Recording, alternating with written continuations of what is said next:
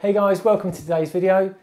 Now we're often accused of spending too much time on our mobile phones and always having them on us, but it is handy to get you out of a pickle every now and again. So today I'm going to have a look at a quick location finding app, which would be handy if anyone's out there exploring, whether you be a mountaineer or a hiker or a cyclist. Having this app on your phone can really get you out of a tight situation.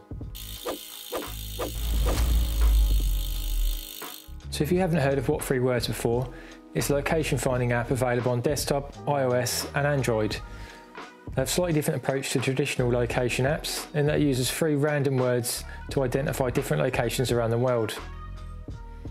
The whole area of planet Earth has been divided into a 3x3 metre grid, which is around 57 trillion in total, and then an algorithm has generated 3 random words and assigned them to each 3 metre square.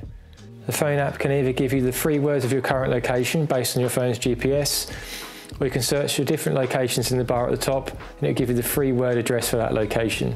The share function lets you easily share your location with others via message, email, WhatsApp or social media, and you can even use the app to input navigational instructions into Google or Apple Maps. The app is used by the emergency services in the UK when people get into difficulty, so for any adventurers out there, whether it be hikers, backpackers or cyclists, it could literally save your life. So if you're sightseeing in Paris,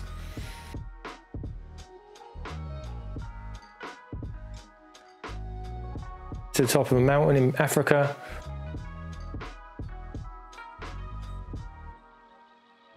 or just in a field somewhere at a festival, I'd highly recommend downloading What3Words. So I hope you enjoyed that quick look at What3Words. Now personally I've never had to use it in an emergency myself, but like I say, it's good to have it on my phone just in case I need it if I do get into any issues. So thank you guys for watching, don't forget to give me a thumbs up and subscribe, and I'll see you next time.